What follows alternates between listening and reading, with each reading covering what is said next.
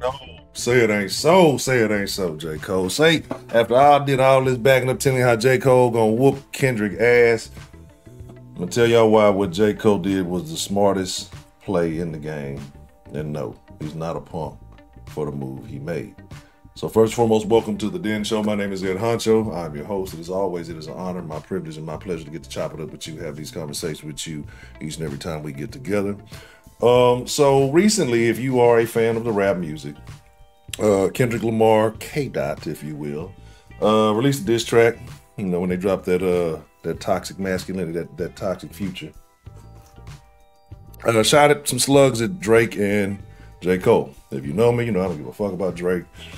I give two shits. If you also know me, you know that I think Kendrick Lamar is overrated. Not saying he's not intelligent, but he just makes modern Negro spirituals with a weird ass voice. Other than that, is he poetic? Yeah. Is his music really jamming like that? Not so much. Let's be honest. J. Cole didn't lie. But let's get to the point of what took place. So what I'm gonna do is I'm gonna let you see the apology, and I'm gonna tell you why J. Cole made a power move that a lot of people aren't contemplating. They say, no, he bowed out, he's scared. J. Cole is absolutely not scared. We're gonna break down what he said. I'm gonna let it play, and then we're gonna kind of run it back, and I'm gonna tell you why J. Cole is the genius that he is and is a better artist than Kendrick Lamar. So let's go ahead and just check it out, and then I'll let you play it all the way through, and I'll break it down and kind of give you my thoughts on it. Moving incorrectly, and I pray that God align me back up on my purpose and on my path. You know what I mean? I pray that my nigga really didn't feel no way, and if he did, my nigga, I got my chin out. Take your best shot. I'm gonna take that shit on the chin, boy. Do what you do. You know what I mean? Like, all good. Like, it's love. And I pray that, I pray that y'all are like, forgive a nigga for like the misstep, and then I can get back to my true path. Cause I ain't gonna lie to y'all. Past 2 days felt terrible. Like, it let me know how good I've been sleeping for the past 10 years. So all of that to say, man, I want to now perform the song that's a reminder to me of getting back on the right path and getting in tune with God. And the name of the song is called Love Yours. I'm for y'all right now. No such thing as a life that's better than yours. No such thing, no such thing. So let's kind of run it real quick. Let's just kind of break down what he was saying here for those who didn't catch it. So first and foremost, what I've come to realize about this is really crazy, because this is not really telling of J. Cole nor Kendrick, because those are only two lyricists in this conversation. We're not talking about the OVO sweatshop. But when it comes down to what J. Cole did, I think he's pulled a move more powerful than most rappers, right? Because rap is a game of ego and pride, and I think, he got bit by that. And he said that those last 2 days he felt terrible, that he was not in line with himself. And I don't know J. Cole personally, but if you know J. Cole, like I don't know J. Cole, I don't really follow celebrities like this. But something that I've heard about him is that he's not around negative energy. It was, pardon me, I sneezed. But it was a chick, I can't remember who it was talking about how he came in the studio and it was her and some other girl, and they were talking shit about somebody. He said he sat there, didn't say anything, maybe 30 seconds to him, and then just got up and left, right? Because he's not around that energy. But what this tells me is the way I see the fans reacting, most fans reacting, lets me know a couple of things, right? That one, y'all obviously don't have enough drama in your life, that we as certain types of people, we just love drama, especially when it involves other people and not ourselves. We love to put people in drama. This man came out and said that it was disturbing his soul, right? And it was an issue. Let's kind of run it back and see what he's saying. Moving incorrectly, and I pray that God align me back up on my purpose and on my... So the first thing he said was that he was moving incorrectly. What this tells me is all the people who want him to be, he doing this, he doing that, y'all don't have a purpose. Y'all have no purpose in life. Most people don't have a purpose. Most people don't know what their purpose is. Most people, especially people who are really into celebrity worship and things like that, really have no purpose. They follow other people's purpose and try to, emulate them, right? So a lot of these people have no purpose. And so what you want is someone to go out and do what you're too afraid to do, right? So you want this man to crash out and live uncomfortably with himself. If you listen to 7 Minute Drill, I don't even think that was that seemed to be like a half-hearted effort, in my opinion, to do something, because he felt like he was pressured, right? A lot of us want to see that rap beef. This is bringing back hip hop. Why is hip hop so toxic? Like, why does it have to be beef? And I'm not saying that I don't enjoy it, that I haven't enjoyed some of the great beefs of our time, the Nas's and the Biggies and the J's and the 50s and Ja Rules and I done mixed them all up, but y'all know what I'm saying. It was Nas and Jay-Z and Biggie and Pac and Ja Rule and 50 and, you know, things like that all down the line. I'm pretty sure I missed some of y'all might say, well, Eminem and Benzino was a great historic beef. Whatever.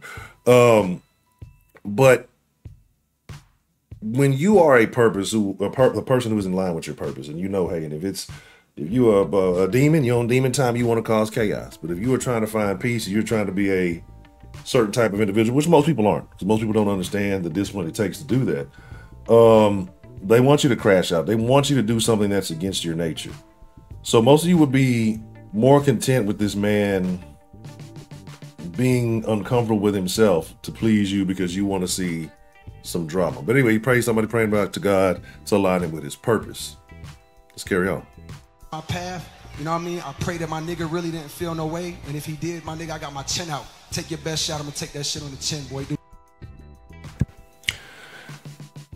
Now, I'm not saying this was a sneak diss. I'm not saying it was. I think he's just talking.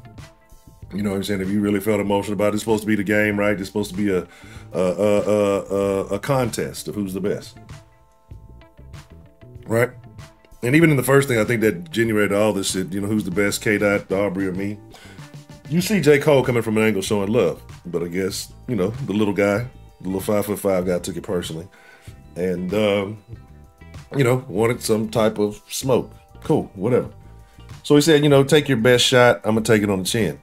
So basically, what do you tell somebody? What kind of person do you tell to take their best shot? Do you tell somebody that you are truly in fear of, that you're truly concerned about, that you're truly worried about doing serious damage to you, to take your best shot? I'm gonna take it on the chin. No, that's something you tell. That's something you see a motherfucker tell a person who they have no concern about dropping them, knocking them out. Ain't no punching power. Take your best shot. You see a boxer, come on, right here. You know what I'm saying? Give me all you got.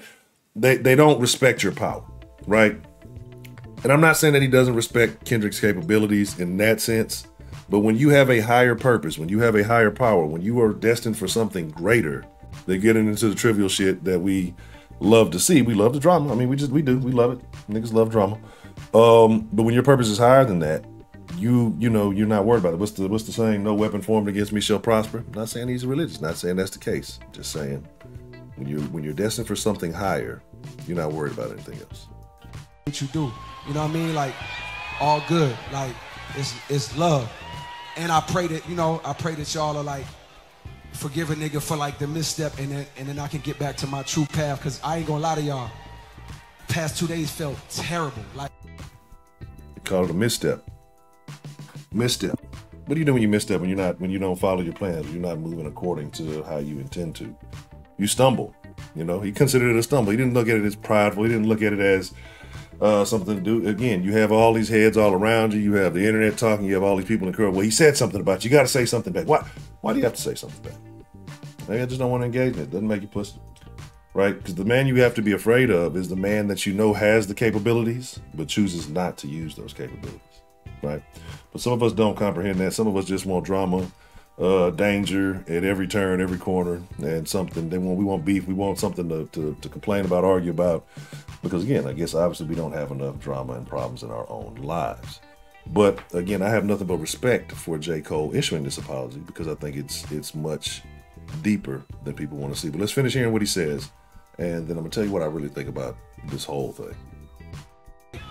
It let me know how good I've been sleeping for the past 10 years.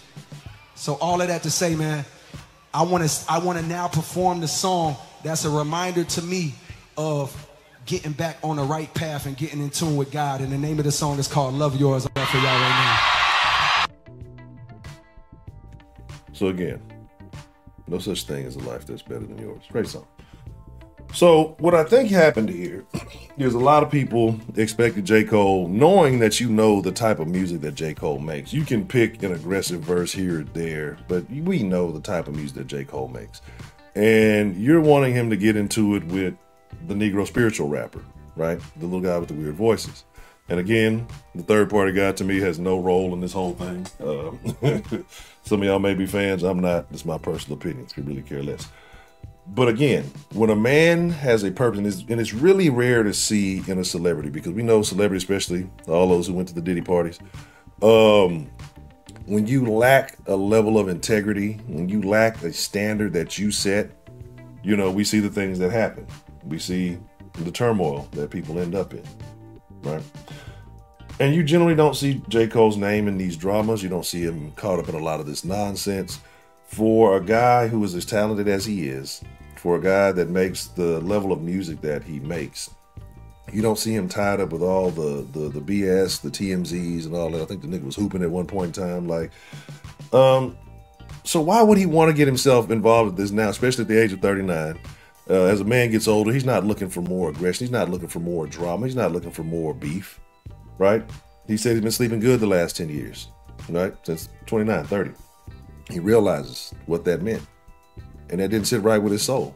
A lot of people out there doing things that they know that don't sit right with their soul. You do it every day. And you go to bed thinking about the bullshit that you've done, right? Because you don't have the integrity, or because of the crowd that you associate with, or the people you keep in your circle, they would say something about it if you didn't move a certain way or act a certain way. So a lot of you people don't have the integrity to stand on your own 10 and are complaining and calling J. Cole a punk or saying he got punked out. Absolutely did not. Did not. If you think that J. Cole doesn't have the capability to go bar for bar, my person, I believe, better bar for bar with Kendrick Lamar, you're crazy. Third party guy, of course not. We know that's not the case. But I want to know your opinion. I want to know your thoughts. You can say I'm totally wrong, and that's fine. If you agree, let me know what you think. If you disagree, let me know what you think. And who do you think, or who were you thinking would have been had Kendrick Lamar, had Jermaine Cole, J. Cole, really wanted to have the beef? Who do you think would have been who would have had the better outcome, right? And then also, you got to look at it too. And this is just a side note, because I don't think these are two guys, maybe depending, who would get into a situation like that. But think about all the greats that we've lost from stupid shit like rap beef, right? Shit getting escalated, shit going too far. And so before it ever gets to a point to go that far, before it ever gets to a point where, you know, and mostly it don't, but we see stupid shit happen all the time. Before it ever gets to a point to go that far, you see he ends it. Why? What is that point? What is the purpose? What is the drama like? That's female shit. And I get it. And I'm not saying, look, I don't like a good rap beef, but if a person is living a certain way, it does not make sense for them to alter their character to participate in something that doesn't serve them. Now, if you're a nigga that's full of drama, you a gangster rapper, you're doing all that, you talking good shit, yeah, that makes plenty of sense. Super suitable. But anyway, who do you think would have won the beef? Do you think that J. Cole was a punk for apologizing? Do you think that J. Cole actually made the right decision by apologizing? I'd definitely like to know what you think. Make sure you're following on all the proper social media platforms, Den Show Live, Instagram, X, TikTok. Make sure you're following. Go to thedenshow.com. It'll bring you to the channel. Make sure you're following on Ed Honcho HTX on Instagram and X Honcho HTX on TikTok. And if you made it this far through the video, make sure you hit that like button. Make sure you subscribe. And again, we go live pretty much every evening at 9, occasionally during the day at some point between 12 p.m. or 2 p.m. Central, 9 p.m. Central in the evenings. If you want to catch the live, come join the Den Folk and be a part of the conversation. So with that being said, again, it is your boy Ed Honcho. It has been my honor, my privilege, and my pleasure to have this conversation with you. So I thank you for watching, and I'm out.